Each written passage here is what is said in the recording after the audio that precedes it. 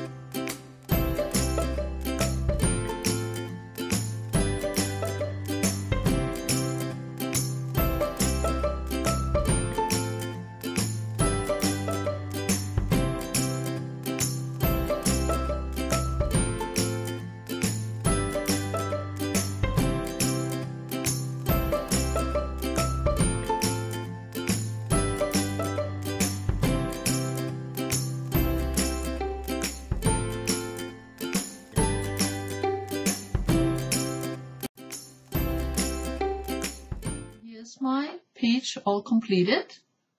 I hope you can see some of the texture, and this beautiful paper really gives a nice effect. And of course, my wolf is beautiful too.